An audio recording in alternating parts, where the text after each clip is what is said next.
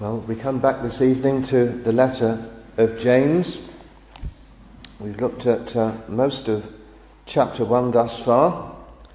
We've looked at the origin of sin and how sin develops and progresses in the soul, in the life of anybody, and the end product of it, which is death. This is the worst of life. This is the most evil of things, of course, to be entrapped in sin. That's how we all are in our nature. But if we stay like that, death is the end. Separation from God. Ruin and misery, as the old writers used to put it, in hell forever. So the origin of sin, Satan, of course, but our own selves and our own desires for that which opposes the righteousness and holiness of God. So that's where sin and death comes from, but what about the good things, the blessings?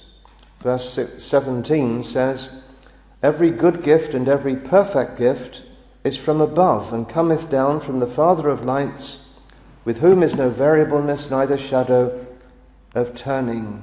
So every good gift, every perfect gift comes down from the Father of lights, from God in heaven. And we looked last week also at verse 18, the best of all blessings, of his own will begat he us with the word of truth, that we should be a kind of first fruits of his creatures. That's talking about the new birth, regeneration, a bit more technical kind of term, to be born again, to have that spiritual life put into us that we don't have by nature, whereby we realize the truth and the reality of the spiritual realm.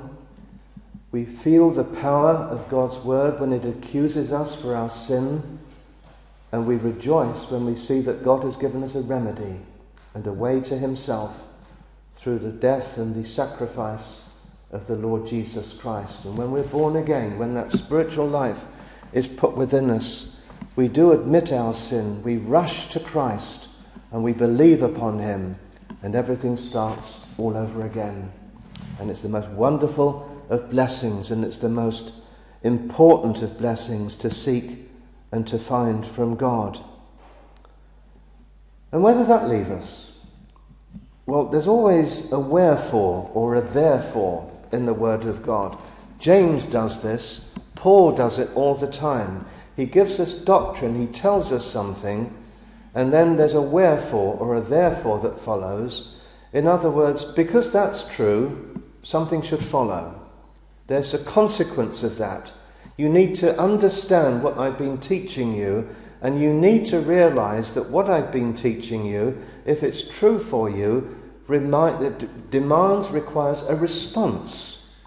Because this is true, therefore do this. Because you understand this, therefore live in this kind of way. And this is what James brings to us in this passage this evening. Speaking about God's good and perfect gifts in verse 17, the greatest of them, the new birth in verse 18. Verse 19, the wherefore. Wherefore, my beloved brethren, let every man be swift to hear, slow to speak, slow to wrath, for the wrath of man worketh not the righteousness of God. There could be all kinds of things. Wherefore, following the statement about the blessings of God and the new birth. But James is eminently practical. He comes to those things that you might not immediately think about. And this is an example of how he teaches us and how the Holy Spirit brings to us things that might otherwise be lost on us.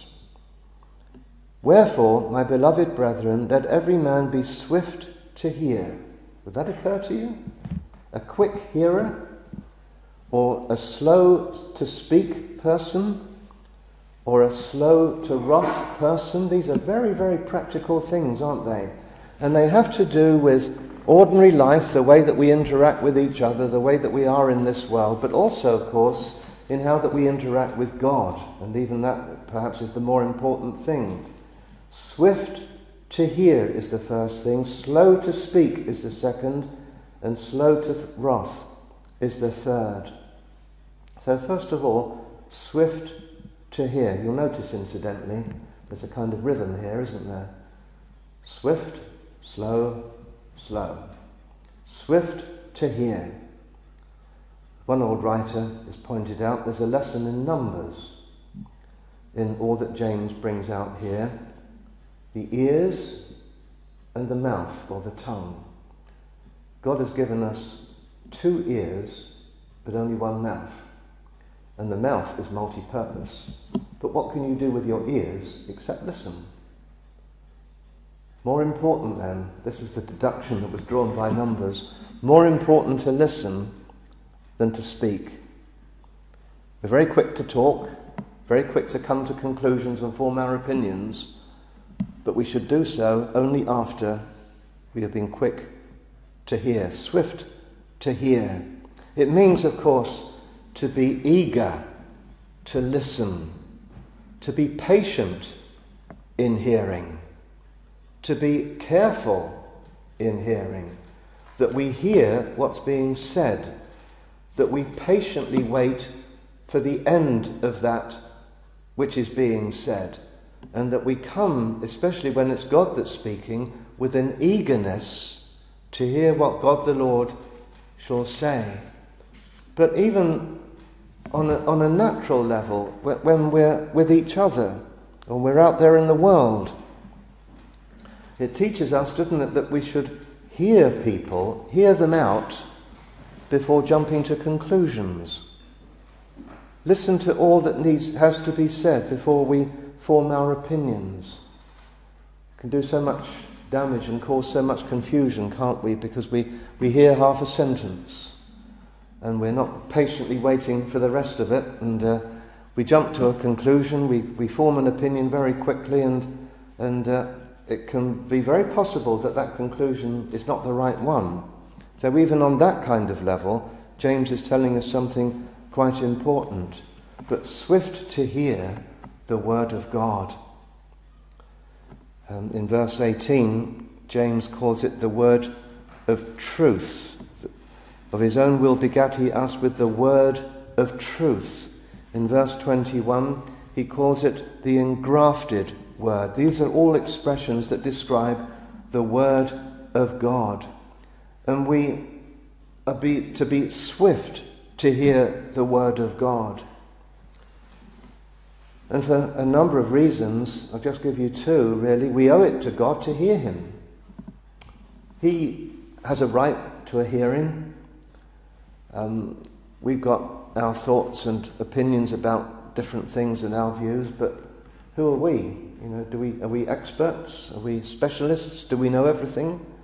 Can we call the world to listen to us because we're the last word in whatever it might be? Well, doubtful. And have we got that reputation that demands a hearing? Doubtful. But what of God? Doesn't he demand a hearing? Isn't it his world? Aren't we his creatures? And if we're believers, aren't we his people? Even a parent would be aghast at a child that didn't stand still to listen to what the parent said. And how we should be very careful, swift to hear the word of God, because we owe it to him as our maker, first of all. But if we've been brought to that new birth that we've been thinking about here in verse 18, or how we owe it to him to listen to his word then, what shall my God say? What does my Saviour have to say to me? We pick up our Bibles at home, or we come to the Lord's house on a Lord's Day. What will God say to me? What is it in his heart to speak to me? What truth will he impart to me? What blessing has he got in store? Perhaps he might rebuke me, but if he does, I need it. Perhaps he might encourage me, and I praise him for that. But whatever it is that God has to say, I owe it to him to hear his word. We owe it to the Lord to hear him, but then, I've alluded to this in a sense already, but the word of God is good. Does God ever say anything to his believing people that is not good? Does he say anything to anybody that is not good? Even when he accuses somebody of some gross sin and brings it to their conscious attention, isn't that for their good, because it will bring them to repentance? When he lays somebody low, when he punctures their pride and brings them down to the dust, as it were, and makes them feel for the first time that in spite of all that they ever thought and claimed, they're actually nothing. Isn't that a good thing, to be humbled like that? The safest place to be is on the ground before God, because you can't fall any lower than that. And then when we come to the gospel, our Lord Jesus Christ, there are some people that think that you shouldn't preach the gospel when only Christians are present. I don't agree with that. If we're Christians, I think we always ought to enjoy and relish hearing the gospel. As that hymn puts it, the old story of Jesus and his love. Can we tire of that? Swift to hear the gospel of Jesus Christ, but perhaps we've never believed. Perhaps we've never really turned to Christ. Well, if salvation is the important thing that the Scriptures represent it to be, shouldn't we be swift to hear it?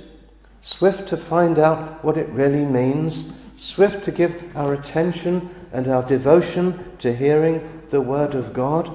After all, in verse 18 it says, "Of his own will begat he us with the word of truth." How does the new birth come? By the word of truth. It's hearing the Word. Hearing the Word of God, prayerfully and humbly, that brings us to the new birth. And the new birth is that which brings us to faith in the Lord Jesus Christ. So be swift to hear the gospel of the Lord Jesus Christ. Anything and everything that God would say to us, we should be swift to hear. He demands and deserves a hearing. And when he speaks, it's forever and always for our good. Swift to hear, slow to speak. James has got more to say about the tongue and our speech in chapter 1 verse 26 and in chapter 3 verses 5 and following. Slow to speak. It doesn't say never speak, but slow to speak. It implies that, for example, when we speak to each other, we should be slow in the sense of thinking perhaps and reflecting before we speak. As I say, not never speaking. It'd be a strange world if we never spoke. But when we speak with one another, to think and to reflect upon what we say, to be circumspect, prudent and wise in our speech. Ask, is this true? Is this helpful? Is this the right time? Is this a necessary thing to say? Spoken words, of course, are only an expression of what is already in the mind.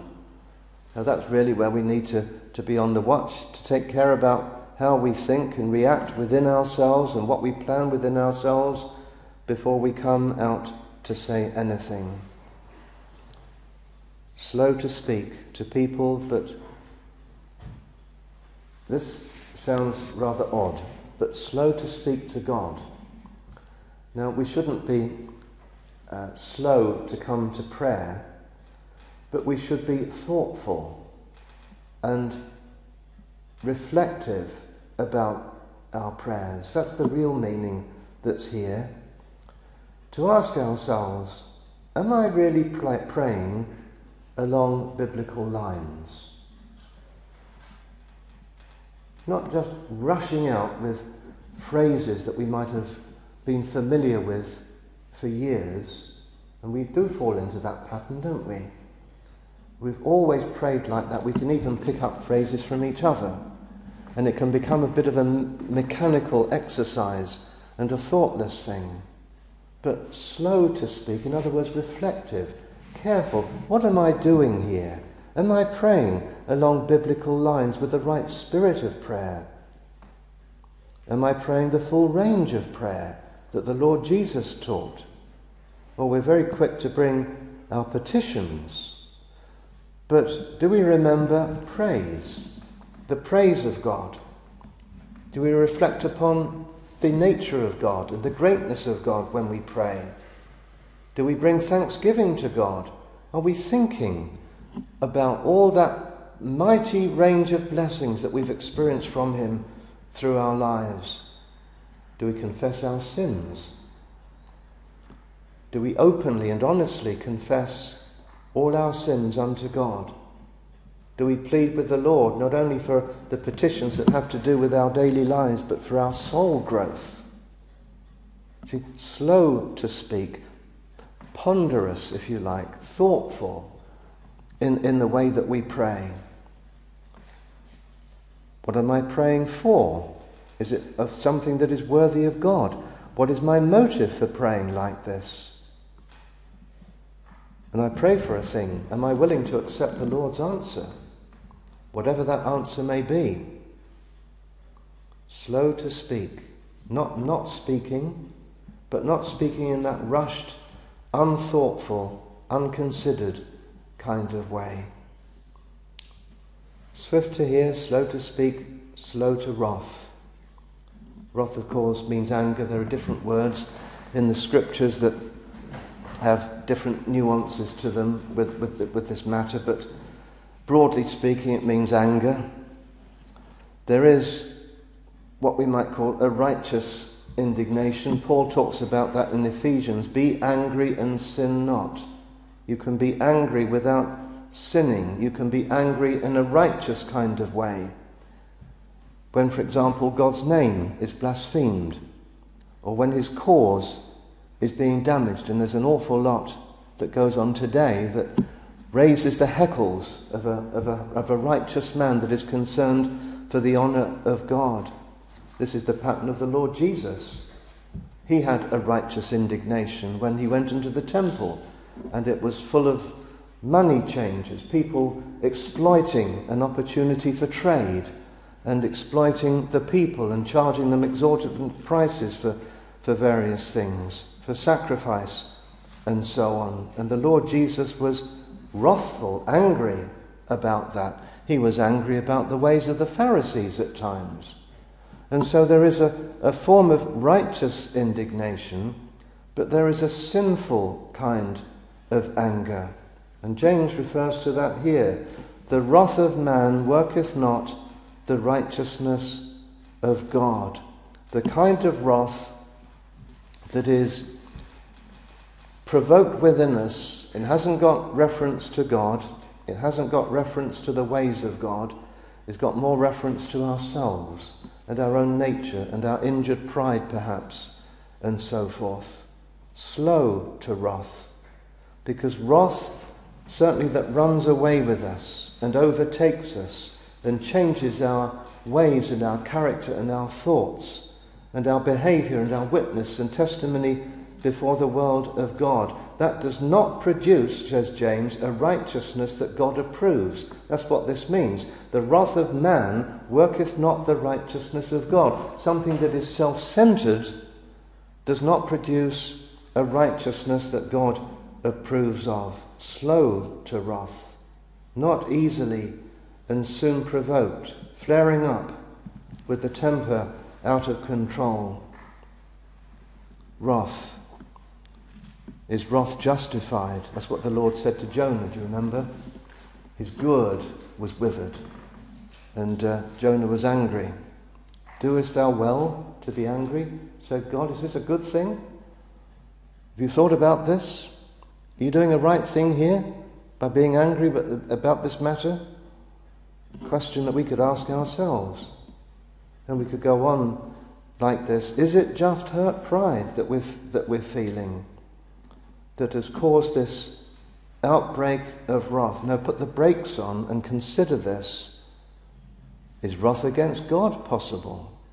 Do people become angry with God? Well, they do in the world. I remember talking to people on more than one occasion that had deep-rooted bitterness about what had happened in their lives, and they blamed it all on the Lord. They were angry with him. Perhaps it is possible to be angry with God, subconsciously perhaps, when things don't go according to our wishes, when things appear unjust and unfair. Disappointment can turn into resentment, and resentment can become anger. And that's a dangerous thing. It's a harmful thing, because when that's true of us, it can paralyze our inward spiritual life and our outward service. How can we be useful to the Lord when we're angry about his dealings with us, or we're harbouring bitterness and resentment against the way that the world has treated us, things that people might have done and said? Be careful. Quick to hear, swift to hear, says James, slow to speak, slow to wrath, for the wrath of man worketh not the righteousness of God. It's a self-watch in response to God's goodness toward us. So how to respond to God's goodness? Well, in those most practical of ways. But then in verses 22 to 25, how to receive God's word. That's what James has brought up there in verse 18. Of his own will begat he us with the word of truth. And he speaks about the word of God again in verse 21, the engrafted word, as he puts it, the doers of the word in verse 22, as well as being the hearers of the word. And when God's word comes to us, therefore, how are we to receive it? How are we to respond to it? Well, there are four main things here that I want to bring to you briefly. First of all, we're to receive God's word with a prepared heart. With a prepared heart. You see what he says there in verse 21. Wherefore lay apart all filthiness and superfluity of naughtiness, and receive with meekness the engrafted word, which is able to save your souls. In order to receive the engrafted word, the word of God that the Lord puts into our hearts, put it simply like that.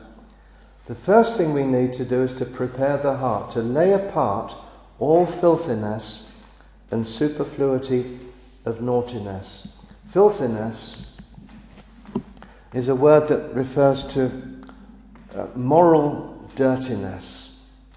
Now, we think of sin primarily as a breaking of God's law, which it is, of course. It's rebellion against God, breaking God's law, falling short of God's standards and glory. But this word filthiness or moral dirtiness puts a particular view on sin in another way. It highlights the fact of sin as being an offence that is repulsive to God. It's not just a breaking of the law, but it offends him. Now, we might break the law of the land, but it would be quite unusual for some judge to be moved with great indignity and view us as being repulsive because we broke the speed limit, for example. But when we do anything to break God's law, that sin is a repulsive thing. And James' point here seems to be that we should lay apart, to lay to one side, to be rid of all filthiness, all that moral and sinful offensiveness that is within our hearts. A heart that harbours such things is not in a fit state to receive God's word. It's likely to be repelled and to be rejected if that's what's going on within us. Superfluity of naughtiness, that needs explaining. Naughtiness we associate these days with children, with the naughty seat, the naughty corner, and so forth. So a child that's mildly done something that he or she shouldn't have done. But it means a great deal more in the original language. It means wickedness, and it means malicious wickedness. And the kind of malicious wickedness that overflows this superfluity, that's what it means, overflowing. Overflowing, probably, he means from the heart and affecting all of the life. Be rid of it, says James. Prepare the heart to receive the word of God, this malicious thinking that can so easily come into our minds. This person that said something, this person that did something, this person that gets under our skin, this person that is a difficult and got a contrary kind of character to our own, and we become, if we're not very careful, we descend into this malicious wickedness, this bitter, resentful spirit, perhaps revengeful and desiring the harm to come to another. These things ought not to be, and James says, lay them aside. And this is all part of the preparing to receive the word of God. How can we receive a holy word when our hearts are like that? How can we receive even God's warnings, God's rebukes, when we're harbouring that sort of an attitude? No, lay these things aside, says James, because these things are sin. That should be enough reason. But they form a barrier, really, to the entrance of God's word, and we therefore forfeit God's intended blessing when he seeks to improve us, to deepen us, to encourage us, perhaps to rebuke us. All of this is like water off the duck's back, and it has no effect if the heart is not prepared, recognizing sin, confessing it, and repenting of it. So, how to receive God's word? First of all, with a prepared heart, and then with meekness. Wherefore lay apart all filthiness and superfluity of naughtiness, and receive with meekness the engrafted word. Meekness means humility, to be teachable, to be pliable. And we need that frame and that attitude to receive the engrafted word implanted into our hearts and into our minds. God brings that word that we might be drawn nearer to him, that we might understand more of him, that we might be moulded into his image. It's always that he speaks with grace in his heart and blessings to bestow upon us. He wants to make us fruitful and then make us more fruitful. He wants to encourage and to increase our Christian graces. And in order for this, the sin that James has been referring to needs to be put out, and we have to have this humble, teachable, pliable spirit to receive the engrafted word. Not to reject it, but to embrace it and to receive it unto ourselves. We need to be teachable. And then thirdly, we're to receive God's word with confidence and an expectation of blessing. And I say that because of what we read at the end of verse 21. To receive with meekness the engrafted word, which is able to save your souls. Able to save your souls. There's nothing more important and there's no greater blessing than that. The word of God is able to save our souls because it ever brings us to Christ. To save, as in the gospel itself, it's where we learn about ourselves and where we learn about the way to God, as we looked this morning. I am the way, the truth and the life. That's the gospel, that's the way of salvation. To know Christ, to trust in Christ. And when we come to receive the word, it's a word that is able to bring us to the way of salvation. But more than that, our souls need saving in a different kind of way from that. Saving from hell and saving for heaven, yes. But we need to be saved as well, don't we, from the defilement of our souls. And we're living in a world that's rotten and wicked and evil. And it's around us and upon us all the time. And Satan is at our heels all the time.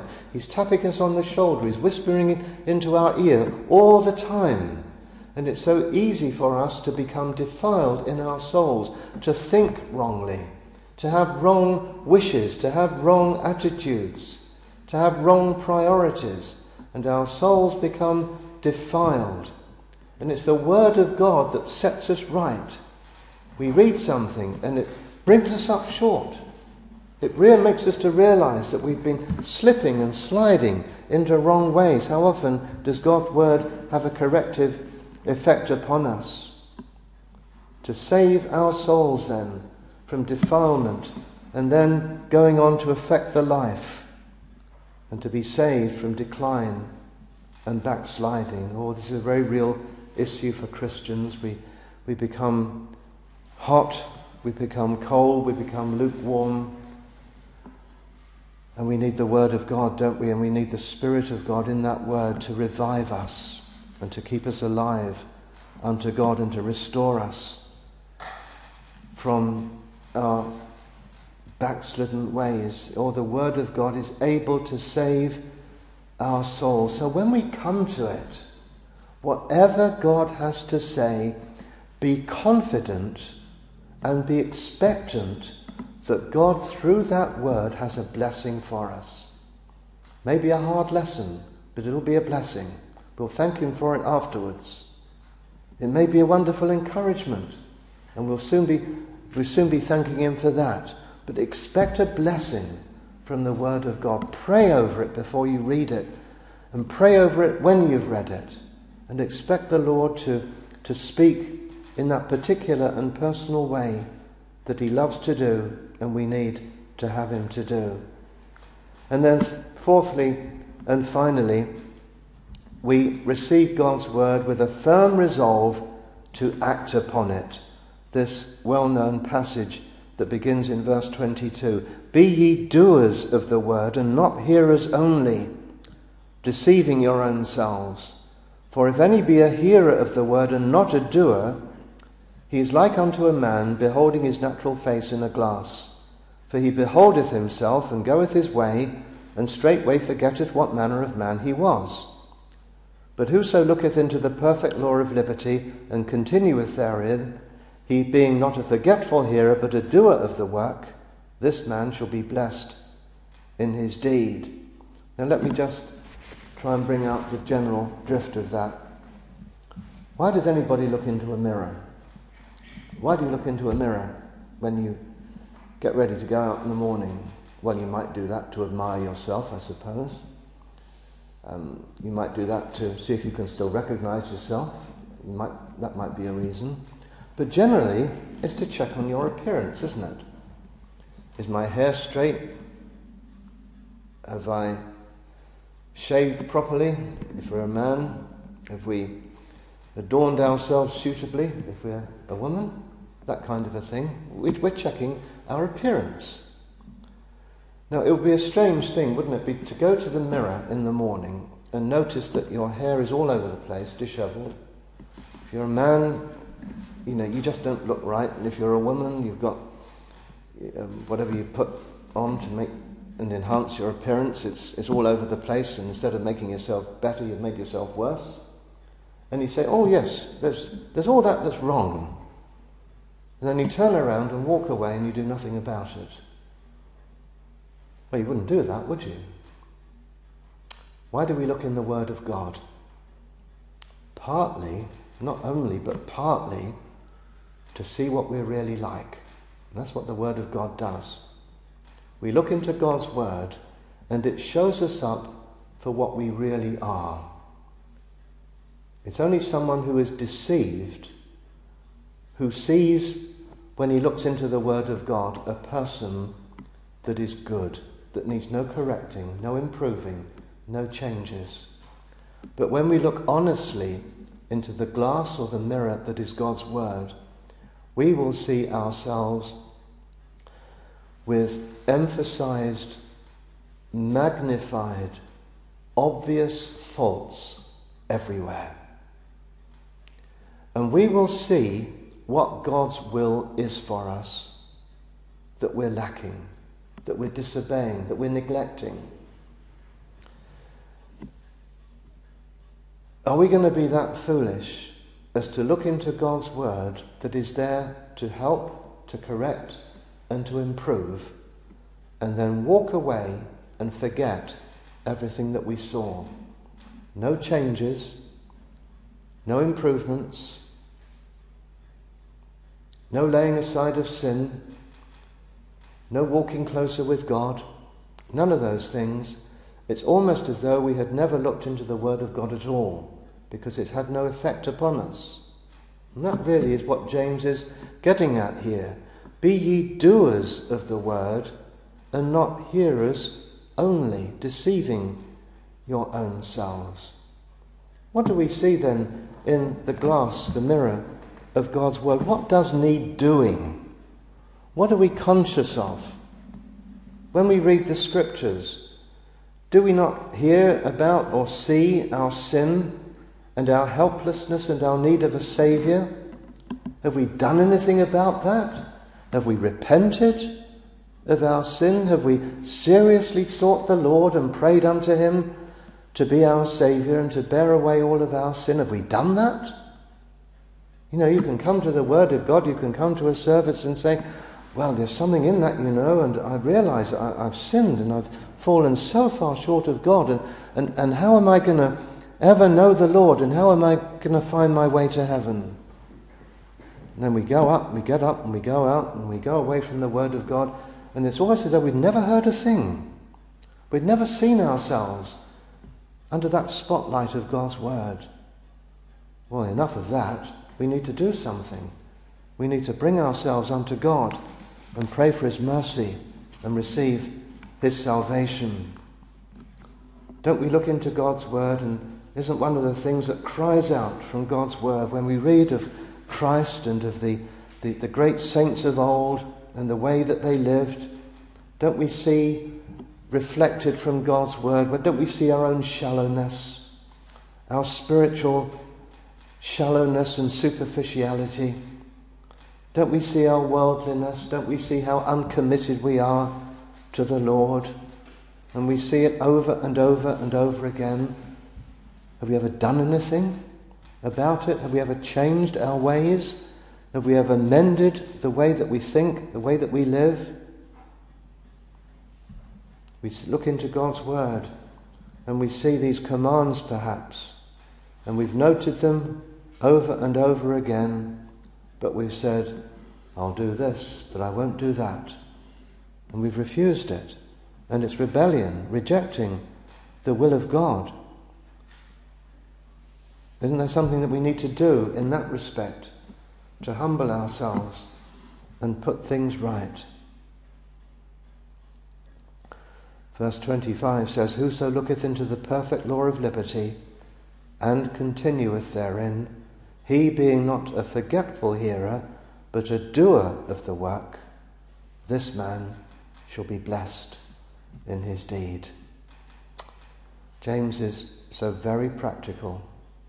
I should think that to sit under his preaching, we would all be sitting there wriggling in our pews. He wouldn't give us any space to make a mistake. We'd know exactly what he was getting at. And it's the Spirit of God that needs to bring us to that. And we need ourselves to respond in the right way, that we might receive God's Word to God's glory and for our good. Or may we do that. Amen.